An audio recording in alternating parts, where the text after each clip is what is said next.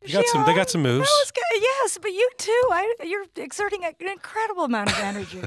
I may be sick, but my legs still work. Yes, they do. I bet Rachel's just eager to get over here for an interview with your sick old germs. Stop it. I'm fine. Everything's okay. What are you hosting I'm tonight? actually feeling better. Are you? I'm in Winnipeg tonight. Who is today's Cultural Hall of Shame inductee? All right, let's get right to it. You remember that giant meteor that slammed to Earth? Sure.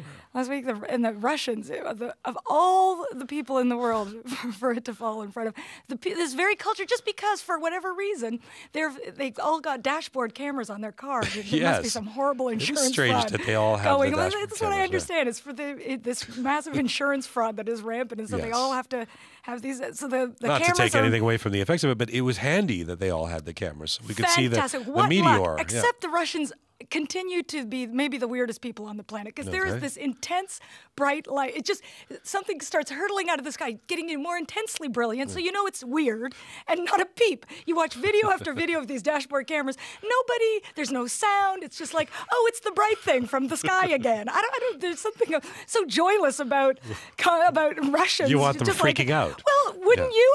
Even just like a slight jog of the steering wheel, or someone pulling over and doing the Russian equivalent of, WTF? What is that in Russian? I want some kind of reaction, but nothing, nada, yet. There was nothing. They were just calm, and like it happens every day. Oh, another meteor near Chelyabinsk or whatever the hell. So you're putting the Russian people it's not, in the Cultural Hall of Shame last week. for not responding to what has happened since then. Okay. So the meteor lands. There's no reaction for a thing that fell out of the sky so fast it actually broke the sound barrier. There's nothing. These people we would have been freaking out. Canadians would have been running around in massive circles like, let's collect things to protect.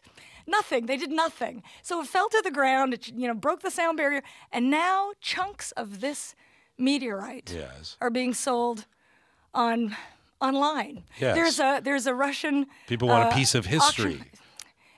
That's the shame of it. There's a piece of it. Who's selling something that comes from, say, doesn't space belong to all of us? So this online auction site, this Russian, avito.ru, which is apparently the Russian version of Craigslist, which is just so sad to me that everything now has a version of. I mean, there's probably a Russian version of Q with, Gian Gometsky, where he's like, next week on the program, Adele, who was nothing before she was here.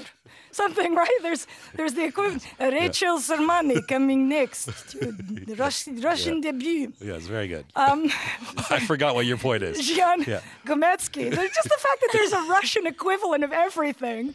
And so why they're selling pieces of the meteor that belong to everyone? Shouldn't they just be handing out pieces to everyone on Earth? It came from space. Doesn't that belong to all of us? How dare they monetize the meteor? So for $3,000, you can only, Russia can't hoard the meteorite. It's not theirs. It belongs to all of us. The meteor that fell there. They can take the biggest chunks, but and selling it, it's very capitalistic. No, right. Russia, are you conceding then? Your the whole way of existence. Another good week with Elvira Kurt. We've come from live Q from Leningrad. I don't know. It's perfect. I think that's very terrible. Good. No, it's Elvira Kurt, comedian. I'll be back. Don't you worry. Thank you. Comedian, writer, curator of Q's Cultural Hall of Shame. Elvira Kurt. Get better.